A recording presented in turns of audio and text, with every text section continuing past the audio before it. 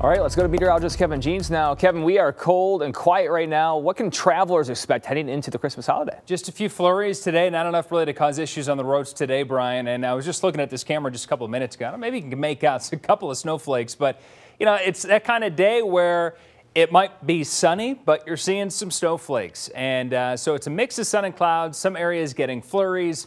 But it's a cold, breezy day. 25 degrees right now with a wind chill of 14 degrees. And it's going to feel like it's in the teens the rest of the afternoon, even as the wind does get a little bit lighter later today. And some of the cloud cover we are seeing now will be decreasing and be moving out. So nothing more than flurries today. And we haven't had a whole lot of snow this month of December.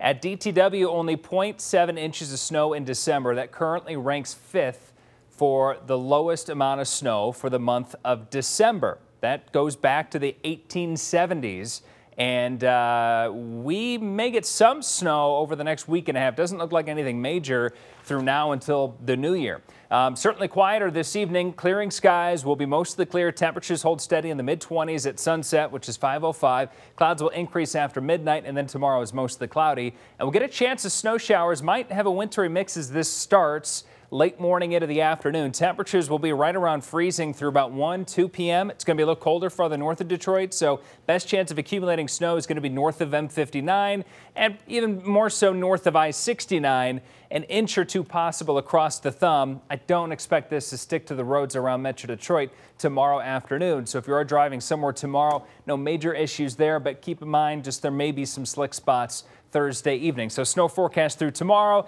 And most of Metro Detroit, it's under an inch, not a big deal, and then an inch or two across the thumb from I-69 and to the north. Highs in the mid-30s tomorrow. It may actually warm up a couple of degrees after sunset. And then Friday, Christmas Eve, 46 degrees. Another day where low 40s in the afternoon, then a warming trend after the sun goes down.